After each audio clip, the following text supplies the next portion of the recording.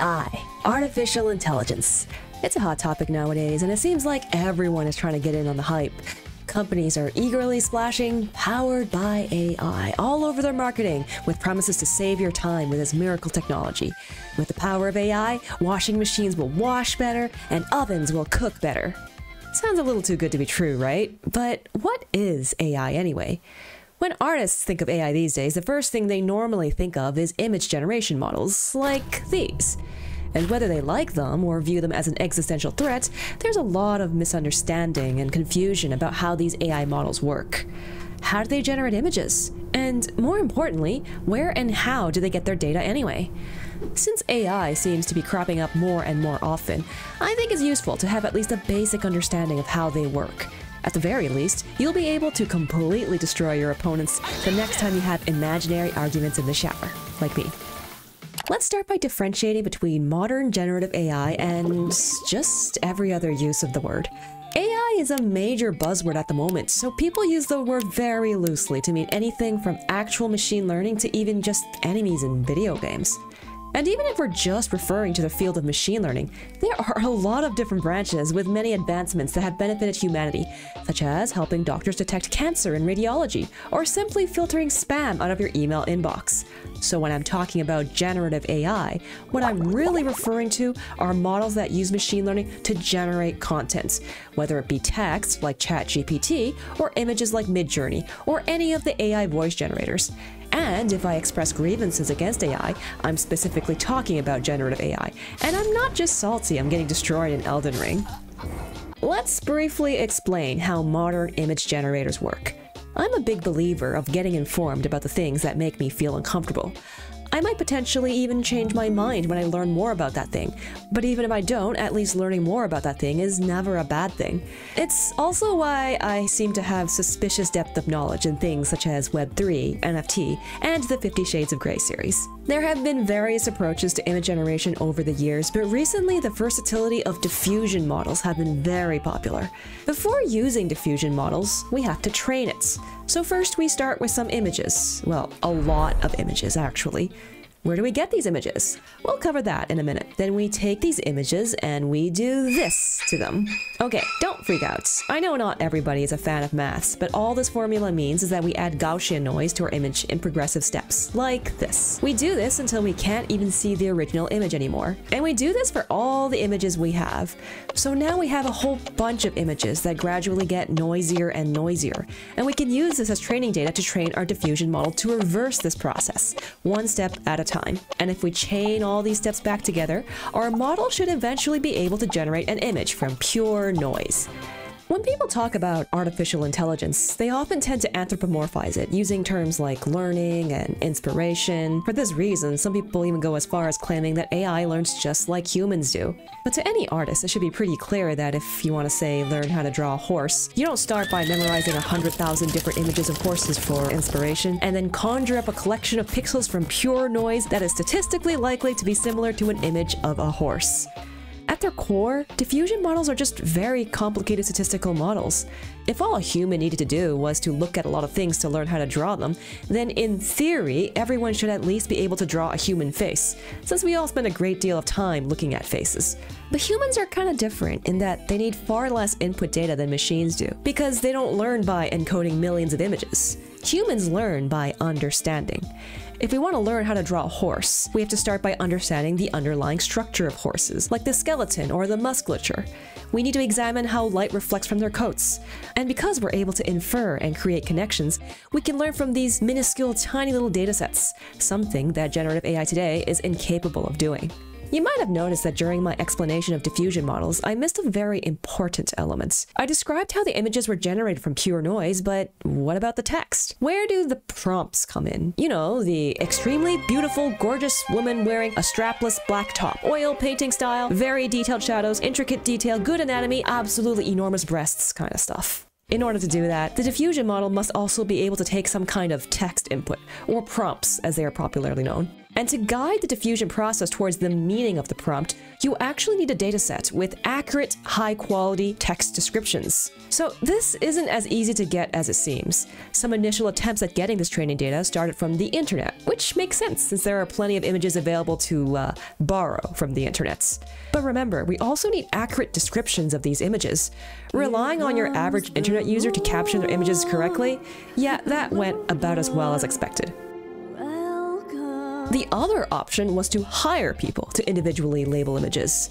Of course, manually labeling them in this way was extremely expensive. The ImageNet database has 14 million text-image pairs, and it required 25,000 workers to annotate. I know 14 million sounds like a lot, but image generation models actually need more than that. And in the meantime, other larger models were also being created. ImageNet was publicly available, but these other datasets, usually they were kept private and were inaccessible to researchers. So what then? In 2021, a neural network called Contrastive Language Pre-training, or CLIP, was released by OpenAI. CLIP is an AI model that can understand both verbal and visual concepts, and that's actually an important component of many image generation models. For now, the only thing about CLIP we need to be concerned about is that it can understand concepts in text and images, and it can encode this concept into data. So CLIP can encode both the word cat and an image of a cat into data, into what we call an encoding. And the encoding for the word cat and an image of a cat should theoretically be very similar. An astute viewer may already be figuring out where I'm going with this. If it's expensive to get humans to label images, why not get AI to help with that? And that's exactly the idea behind Lion 5B. It begins with Common Crawl, a public web archive of everything on the internet. Everything. We're talking 3 billion web pages and 300 terabytes of data. So they take the data from Common Crawl and primarily focus on extracting images with alt text, which is very useful for people with visual impairments, as this text is read out loud by screen readers. It's a little bit ironic to me that a feature mostly used to help vision-impaired humans is now being used to help vision-impaired machines, but anyway, let's move on. Looking at alt text is already a good start, since in order to improve the accessibility and SEO of their websites, people are already incentivized to write good, descriptive alt text. But this is still the internet after all. Relying on people to use alt text for its originally designed purpose is not the best idea. So here's where CLIP comes in. It can't generate natural language text on its own, but what it can do is filter out labels that don't describe the text well. For each text-image pair, CLIP generates an encoding for both the text and the image.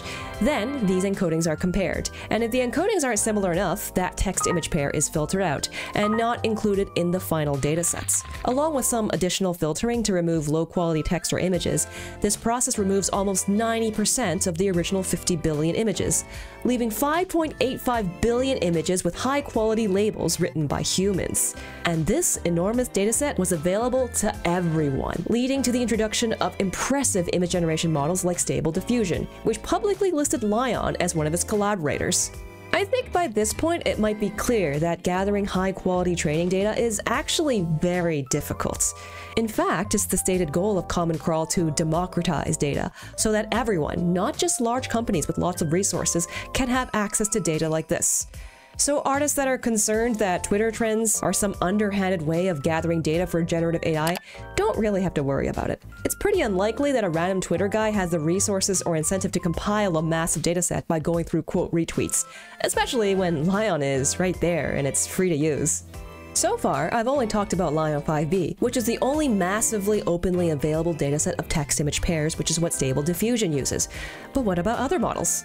While I would love to talk in detail about those, they haven't quite been as open as Stable Diffusion.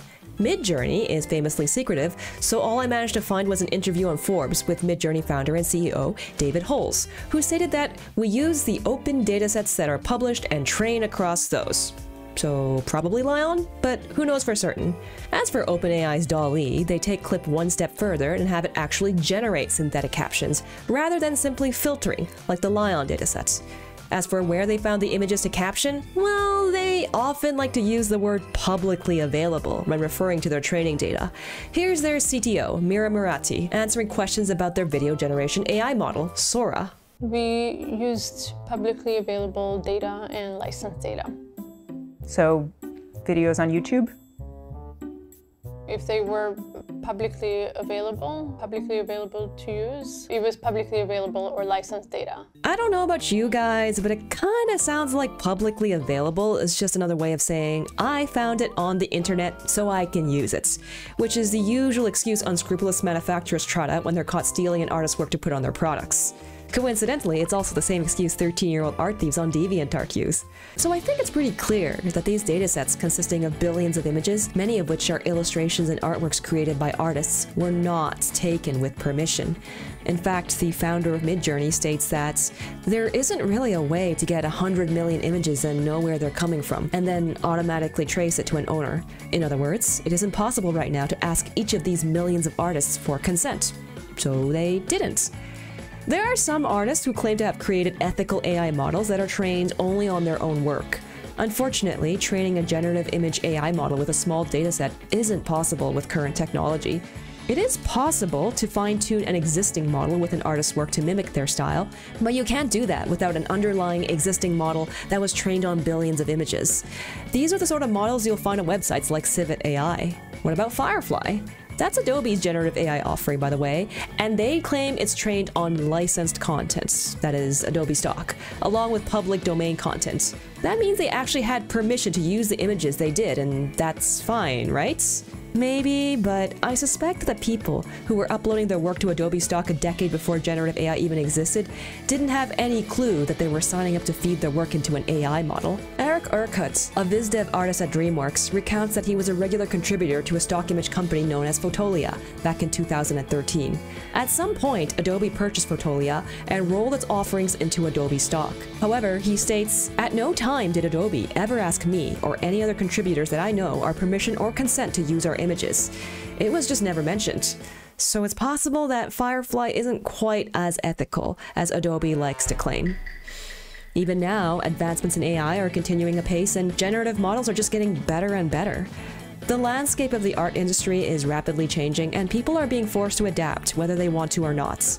I hope that those of you wanting to understand a little more about how this technology works have managed to learn a little and are perhaps a bit better equipped to deal with the changes caused by AI. If that's the case, please consider subscribing. Of course, even though I did my best to research properly, I'm not a domain expert, so if there's anywhere I messed up, feel free to let me know in the comments. Thank you so much for watching and see you next time. Bye bye!